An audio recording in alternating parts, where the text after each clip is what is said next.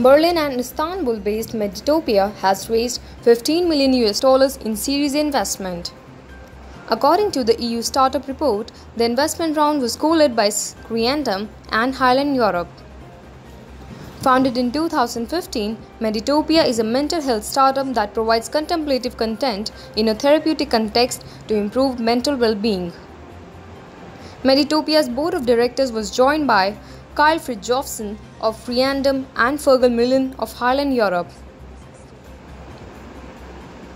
The startup offers services in 10 languages apart from English. Meditopia has a customer base of 14 million users across 75 countries. It has raised a total of $18.2 million in funding over 4 rounds in 3 years.